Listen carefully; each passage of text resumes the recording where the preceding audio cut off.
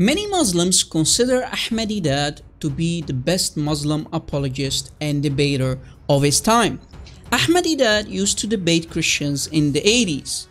Ahmed Deedat challenged the holy living God of the Bible, the God of Abraham, Isaac, and Jacob. We are talking about 35 years ago. Many of you know the devastating end of Ahmed Deedat. In the 80s, Deedat debated a Christian apologist by the name of Josh McDowell. We actually believe that God set up Ahmed Deedat in that debate to embarrass him in front of many people. Among the crowd were hundreds of Muslims and Christians. In that debate, Ahmed Deedat made an embarrassing challenge that actually ended his career.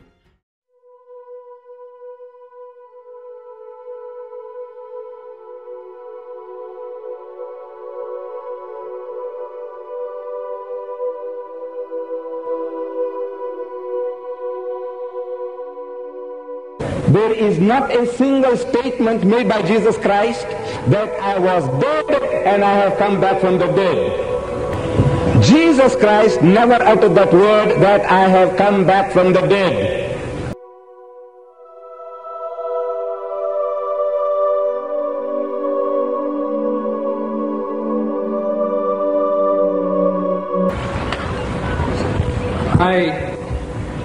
I'm not sure that I heard myself. You said nowhere in the 27 books of the New Testament did Jesus ever say he was dead and alive. May I read to you from the book of Revelation, chapter 1, verse 18.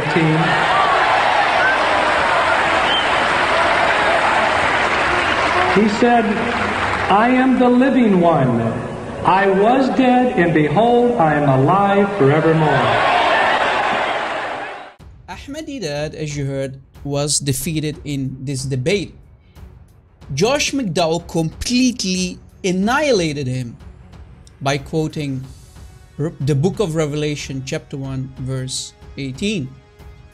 And you heard Josh McDowell quoted Ahmed Deedat and asked him, did you just say that nowhere in the 27 books of the New Testament where Jesus said, I was dead and I came to life? And you heard the response of the crowd when Josh McDowell quoted the book of Revelation 1:18. I am the living one. I was dead, and behold, I am alive forevermore. Glory to Jesus, the name above all names. He is risen, and risen is he indeed. Hallelujah. Muslims, this is the end of your amazing hero, Ahmed Deedat. As you see, when you're going to deceive hundreds, thousands, and millions of Muslims, in the end, you're going to get spanked and served for everybody to see. Thank you for watching. Download this video and spread it all over social media. Thank you for watching, and God bless.